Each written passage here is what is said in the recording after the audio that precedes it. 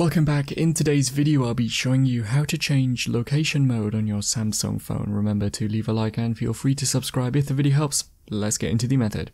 To change location mode, you need to do this via each app's permission page.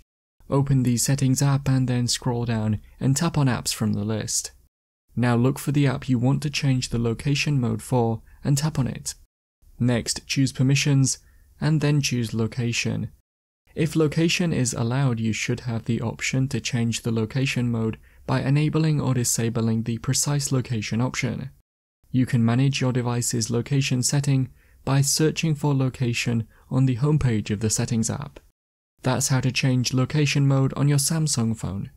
Click the card on screen now to watch a video of mine showing you 10 easy ways to speed up your Samsung device. If you have any questions, then let me know in the comments below, and if you did find today's video helpful, remember to leave a like and feel free to subscribe for more tips in the future.